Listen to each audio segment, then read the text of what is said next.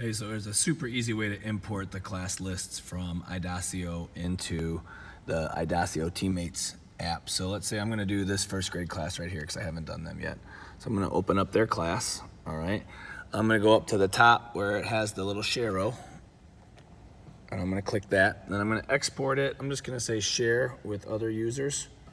So I'm gonna click share with other users, and click share again.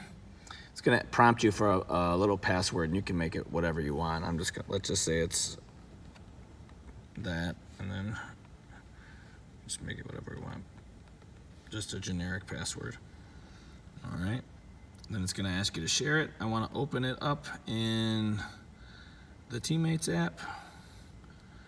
It's gonna open my Teammates app. It's gonna ask me for that password again.